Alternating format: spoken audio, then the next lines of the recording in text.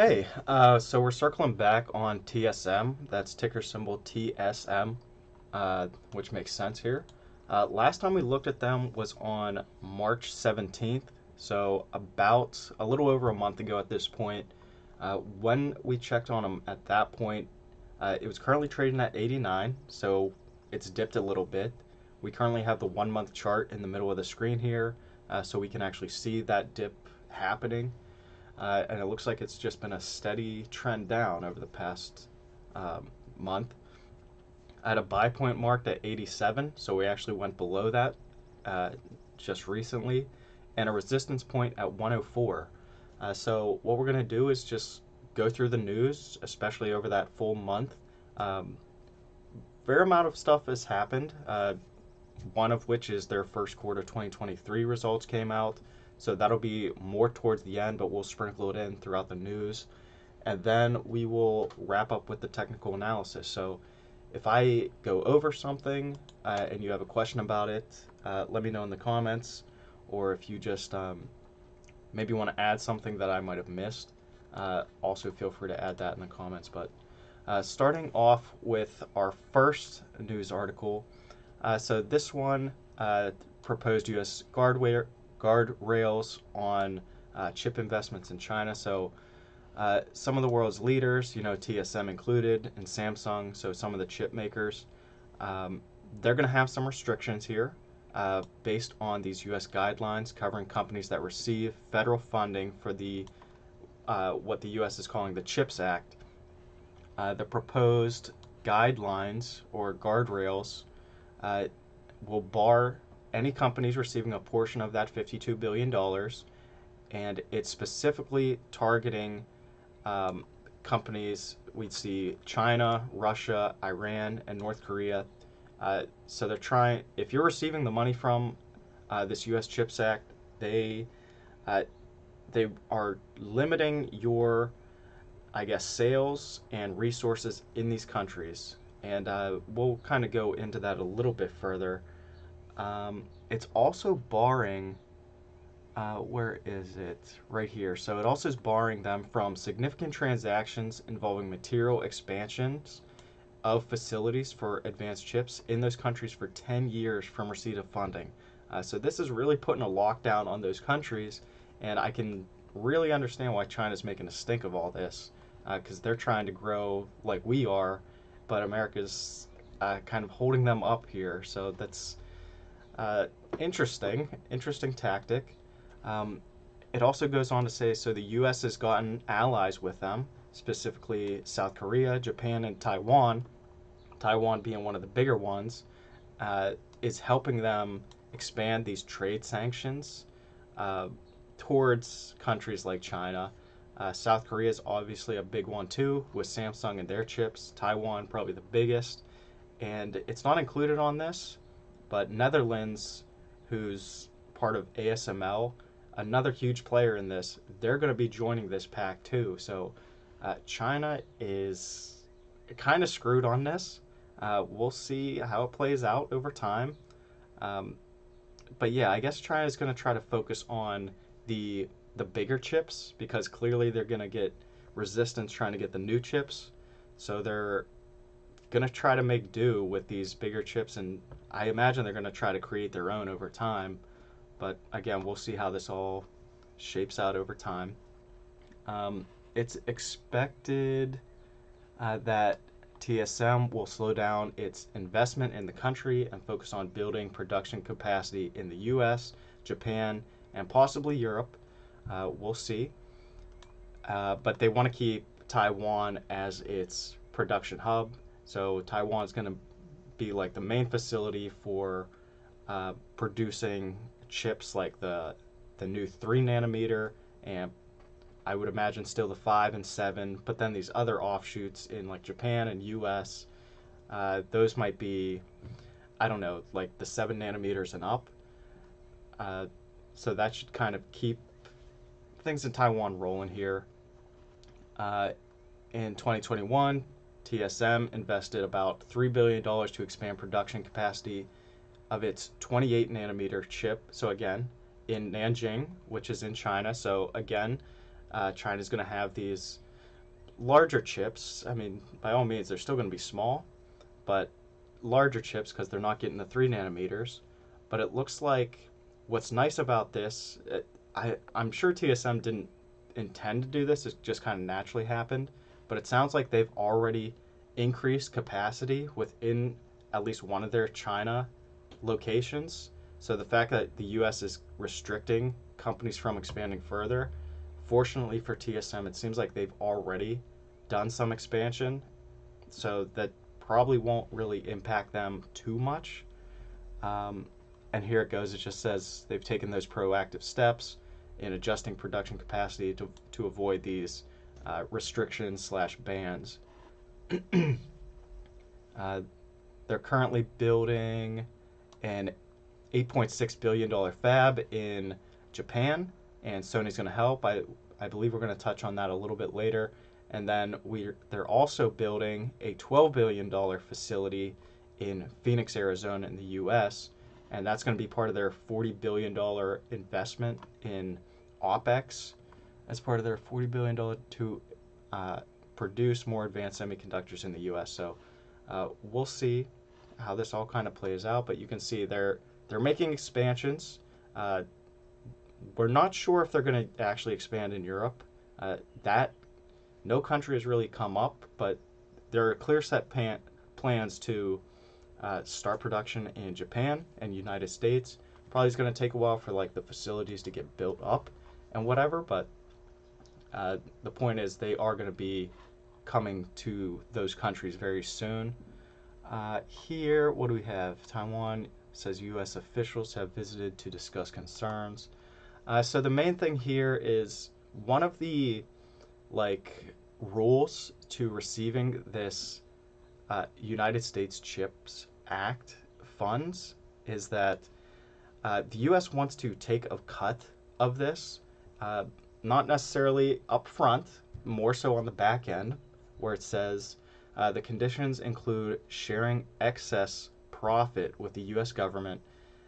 So I haven't found details on what that actually means, but just through common sense, I don't. There's going to be a point where I don't know what that point might be, but for example, if TSM say makes $1 billion in profit, the U.S. government might say, okay, well, once you get to maybe $500 million in profit, we want 10% of the money after that, something like that, so that they can ensure that they're going to get paid back for this money. They don't want to just have it put out into the system and never get paid back. This is their way of ensuring that companies are going to actually pay them back and not keep putting it off until all of a sudden it's just forgotten about. So it's interesting. Something else that came up, Warren Buffett actually sold his position, not 100%, but he sold 86% of his position, and his position in this company was built up very quickly in something like maybe a 4-month period. I don't know if it mentions it, but I know I read it somewhere. But someone within his team built up a TSM position somewhere in like 2021, maybe 2022, and they decided to reduce it by 86% in the fourth quarter. And the reason is concerns over the geopolitical tensions between China and Taiwan. That's kind of the big thing is, will China invade Taiwan? If they do, when is that going to happen? Warren Buffett feels like that is an uncontrollable aspect of the business, and so he just doesn't want to involve himself with that. Here we have TSM plans for a Kaohsiung chip. Hopefully I'm saying that right. So Taiwan, again, it wants to keep its global hub in Taiwan. It's also investing in another location in Taiwan, which is this Kaohsiung. Originally, they were going to have that location, that facility, have 7 nanometer chips, which is part of the more advanced ones. They changed it to now they're just going to do probably more of the 28 nanometer chips. And I'm sure this will evolve over time. But I guess there was concerns of, are they still going to have this other location in Taiwan? The answer is yes. And I guess some of the fluctuations is it's now going to be a more mature chip as opposed to a more advanced one. But overall, still okay. Um, U.S. is buying chips, so just a little fact I came across was right here. The U.S. Let me take it back. So, global hub for silicon fabrication advances saw its chip making machine exports to U.S. rise 42% in March, which is reaching $71 million. So honestly, that's not too much. I mean, for a company that makes billions, so this isn't all that much. I thought this was more as I was reading it, uh, but I guess the point that I just thought it was interesting that the U.S. is growing where China's decreasing, but this is clearly a small aspect of their business. 71 million for a billion-dollar company, that is hardly anything. So, moving on, Intel is using TSM, so this was interesting. Brought this up in the Intel video, but TSM is to manufacture its next, or Intel is reportedly using TSM to manufacture its next gen GPUs. TSM, and this is why I found them and want to stick with them. I'm not sure if I will be able to with everything that goes on, but TSM, this company, commands over half of the world's chip foundry market. And once there's a clear-cut leader that emerges in an industry, no matter what it is, it's very difficult to dislodge it. And that's why we picked them. I mean, we saw that they were number one in this industry, and so we started following them. Again, these geopolitical concerns, that is a big concern. We'll see how it plays out. But going back to the whole Intel thing, TSM is going to be the manufacturer of Intel's current GPUs, and it looks like it's probably going to stay that way for a little bit. If you were wondering, I guess Intel just finds it more cost effective.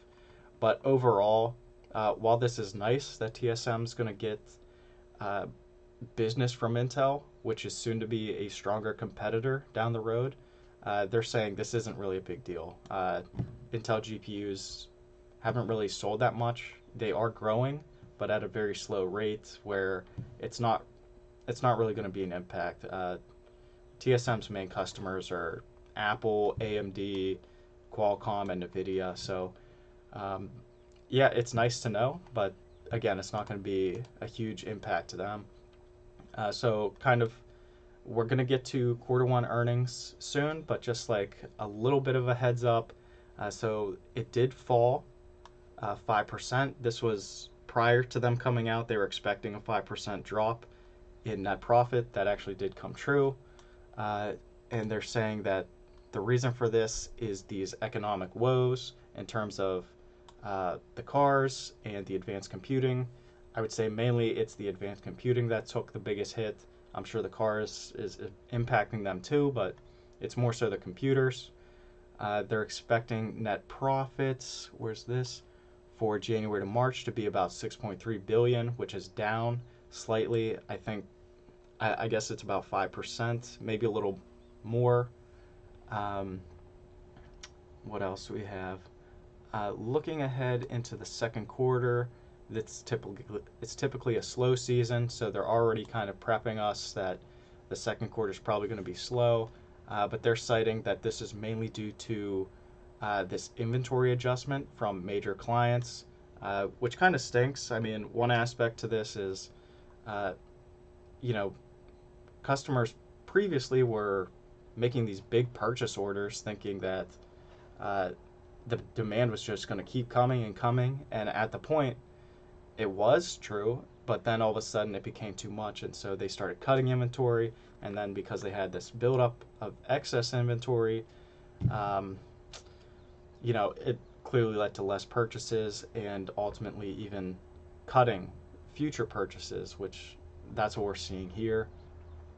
Um, they do expect momentum to pick up as early as the third quarter, and they're basing this off the fact that uh, recently Apple, Nvidia, AMD, they've kind of showed their projections, and so based on their projections, TSM is saying, yeah, they're based on what they're saying, we're obviously going to benefit from that. They also forecast demand will recover in the second half, so basically a reiteration. Um, for the first quarter, they reported about $16.7 billion, which is just in the range of what they projected. Um, oh, and there's a little note here. So, Buffett at one time bought more than $4.1 billion between July and September of 2022, and then he traded out. So, just a little background there. Moving on to quarter two, uh, it kind of just reiterates some of the stuff that we covered before. But for 2023, TSM expects growth in the global semiconductor market, excluding memory, to decline in the mid-single digit percentage range year over year, which again we do expect that because we saw such high growth in 2022. So for it to pull back in 2023, that just makes sense, especially with all the economic things happening in terms of just spending. Uh, Everyone kind of bought up the computers and whatever, so this was expected to be a down year, and that's just kind of what's happening.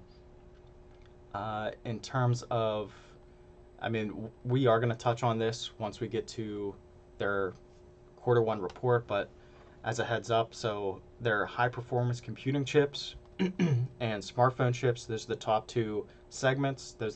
And that's kind of why we're seeing such an impact on them. The computer chips make up 44%, and the smartphone chips make up 34%. It also goes on to share that China's accounted for 15% of first quarter revenue, which I think going forward they're still going to be allowed to trade to China. It's just there's going to be some restrictions. But again, it seems like TSM actually set themselves up to kind of still allow solid revenues to be trickling in from China, where they're still going to be able to meet the requirements of the U.S. CHIPS Act. So very good. It also says versus 12% in the previous quarter, North America's share fell to 63% from 69%. Probably just a timing thing. It's not much. I would imagine that'll bounce back. The company expects revenue to continue to fall a little bit between about 15.2 and 16 billion. Again, they're thinking this is going to be the lowest of the low, and then it'll start picking up again. We shall see. Something else here. Let's see. TSM supply. TSM's supply for its 3 nanometer chips, it's still lagging demand. So again, this is the latest and greatest in terms of the chips, so they're starting to get in there, but the demand is actually exceeding that. Something else, they still think that business will continue to benefit from this megatrend of 5G, along with artificial intelligence. Again, those are some of the buzzwords for me, was the 5G and AI. So TSM still believes they're going to see lots of growth for that. And we touched on this slightly earlier, that TSM's evaluating the possibility of building a fab plant in Europe, specifically for auto chips. We'll see if that actually happens. The fact that it hasn't happened yet, I'm kind of leaning towards no, that's not going to happen, but things could change. In terms of the plant in Japan, this looks like it's going to be about an $8 billion fabrication facility. They're thinking that the Japanese government will cover about half of that, which, again, similar to Intel's story, they're going to see a lot of expansion. with a lot of new facilities, and the fact that they won't need to pay for it all, that's going to be very good for them. Uh, Save them money, of course. Uh, Japan had their own sort of CHIPS Act, which is about $6.8 billion, so considerably less. But again, I think they were just putting that out there mainly to target Taiwan. They are very close in terms of proximity, and they're saying that most they feel that TSM's effort may represent a significant portion of that 6.8, which again for an $8 billion facility, if they're going to cover half, that is the majority there. And also of note, TSM is going to be teaming up with Sony on this plant, so they're going to be incorporated with, I would imagine, Sony systems in terms of TVs, video game platforms, um, any type of technology Sony comes out with. So that is going to be a nice team to see how it evolves over time. If we go to, this is the last article before we get into our quarterly reports. So TSM, in terms of the U.S. CHIPS Act, right here, they're seeking $15 billion. So just the quick line here, they're seeking $15 billion from the U.S. CHIPS Act. It seems like they're already anticipating $7 to $8 billion in tax credits, and they're now hoping to get another $7 billion in grants, which I'm not sure how big hopes to use government money to support its. So a $40 billion project in Arizona, they're hoping to get 15. That's not half, but it's pretty good, and chances are it might go up in terms of tax credits over time. But the point is, they're saying they're spending all this money, in this case 40 billion, but really it's not 40 billion, because they're going to get these big rebates and refunds back. It's going to be nice for the company.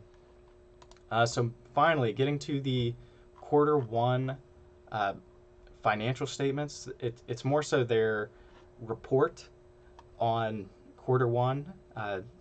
It doesn't go in as in-depth as the financial statements, but it's going to give us some high key notes that I just wanted to touch on. So right here we have the net revenue, and this is in these, I forget what NT is. It's like New Taiwan billion dollars or something. Anyway, it kind of gives us an idea. Obviously, we can see the numbers have gone down. We have $16.7 billion in the current quarter. They expected it to be in that range. This barely made it into that range. If we look at last quarter, it's clearly gone down. Quarter over quarter has gone down 16%. Year over year, about 5%, as mentioned earlier. Net revenue. What is this? Oh, okay. I think this is actually United States money. So 16 billion. In their money, it was like 508 billion, but in U.S. money, 16 billion. The thing that is, it's not really troubling yet, but this gross margin, it's still above 50%. Last quarter was at 62. It's pulled back to 56. This is still in line when we look at last year. It's actually slightly higher than last year. I know this was somewhat anticipated because as the demand was growing and the supply was still low, they were able to increase their prices. So the fact that I would imagine their prices are pulling back some, that's now impacting the gross margin percentage. But we're still seeing above 50%, which is a very nice figure. And then in terms of like rolling down to the actual net profit, they're still carrying about 40% to their net profit. So phenomenal numbers. I really like these, and that's why we kind of fell in love with this company. I hope we can stick with them. And then in terms of the different nodes we have here, you can see most of it is still within the 5 nanometer and 7 nanometers. They mentioned the 3 nanometer chips coming out. It's clearly not in this pie yet, in this pie chart. Not sure when that'll happen. I guess it's still so new that it's not making an impact just yet. I'm sure over the next quarter, probably by the end of the year, I would expect at least we'll see that piece start to grow over time. Um, but yeah, it's just not there yet. In terms of platforms, this we mentioned this also, how the computers 44%, smartphones 34%. So those are the big areas. And of course, in terms of growth rate, you can see it's falling off a cliff here. But again, we're hoping and expecting to see that turn around towards the second half of the year in quarter three. Automotive is still actually growing, which also is expected. Internet of Things or others is probably AI. So we'll see how that evolves too. In terms of the balance sheet, uh, I like their current ratio. You can see their cash, $1.5 trillion dollars in terms of their Taiwanese dollars, compared to current liabilities at $800 billion dollars in their new Taiwanese uh, dollars. So clearly they have like double the cash of the current liability. So they're financially stable. And to Warren Buffett's point, I mean, that's why he was okay with this, but because the China issue, uh, just the risk was not worth it because you can't control that. We do see a slight tick up in their property. It doesn't seem like a lot, but again, it went up about 140 billion new Taiwanese dollars, and that would be about $4 billion dollars in US. So the fact that they want to expand about, I think, between 30 and 34 billion dollars during the year. They've made about 4 billion so far. Uh, so we're expecting that to see an uptick over time. If we scroll down, here we go with the guidance again. They're expecting about 15.2 to 16 billion. Gross profit should actually pull back a little bit more, but still be above 50%, which is good. Operating margin still at about 40%. So again, very good there. In terms of the major events, we have the dividends that's still sticking around, and they're also they approved these restricted stock awards. So I'm not sure how that impacts the actual common stock. Hopefully not at all, but I'm sure it does to some degree. If you're more familiar with that, please let me know in the comments. I'd be curious to find that out. Uh, but that covers the news. So now we can look at the technical analysis. And right off the bat, it looks like it's wanting to break out of this uptrend.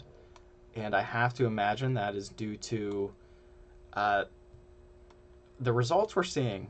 Like, again, I'm very surprised these stocks, TSM in this case, I'm very surprised that all of them really started to grow at this point.